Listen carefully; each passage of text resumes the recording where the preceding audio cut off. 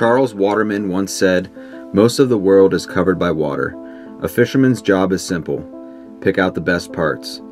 As a trout hunter, one of those best parts lies for us in the middle of the state of Michigan, the AuSable River, all of its branches and tributaries. One particular time of the year is epic when it comes to fishing with the dry fly. The window is short, the timing can be unpredictable, the possibility of hooking and landing a fish in the upper 20s on a dry fly greatly increases. However, there is one obstacle that can make it pretty tough, mainly because it looks like this. Good. Oh yeah, good fish. Pressure, pressure, pressure. Let it run. Oh, damn it. Gotta let it run. That was a big fish, dude. Gotta let them, when they want to run like that, the rod straightens out, you gotta let them run.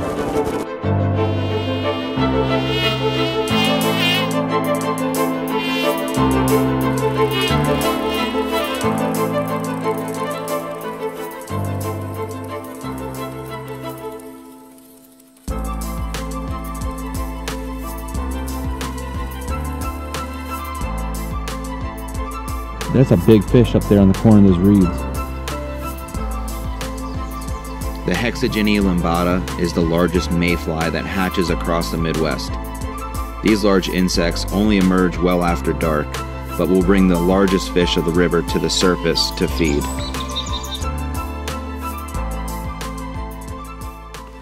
As the light fades, excitement begins to rise. We find ourselves in anticipation on the edge of the dark water, praying the hatch will happen and the conditions will be right. At this point, everything comes into play. Full gestation and molting has occurred. Water temperature, air temperature, humidity, and moon. This is a Hexagenia mayfly right here. And only then, these large mayflies emerge from the silty bottom. There's only one way you know it's happening, and that's by sound. The sound of fish splashing and gulping the surface. And then we imagine large mayflies taking flight for the first time. Until now, we've only heard stories on the emergence and not have seen it in its raw form without disturbing it with lights.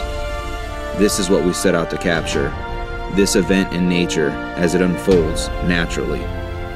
You begin hearing rise after rise, and the cadence of the trout keying in on the Hexagenia Limbata. It becomes a steady beat of sound. As you listen, your heartbeat skips when you hear the deep echo of a rise ring, and you know it was a fish pushing the mid-20s in size. That's a lot of bugs.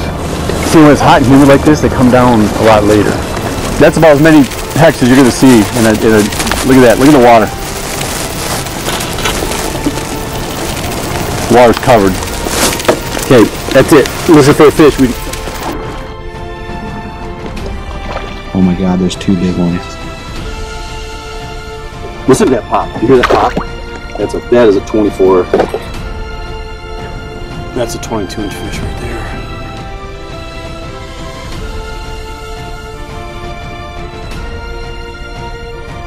I know, there's thousands of them up in the air. If you go up in the air, you're going to see nothing but non-stop snow.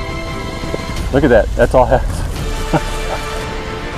There are so many casings. Perfect. He ate it. He did. Yeah. That was it. He ate it. He's on.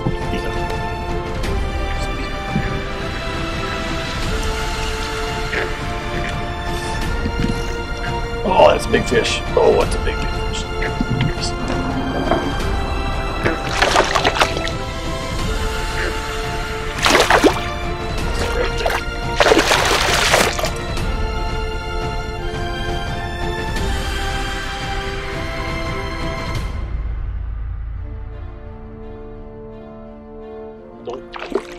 Go, it's you! Oh, tight line.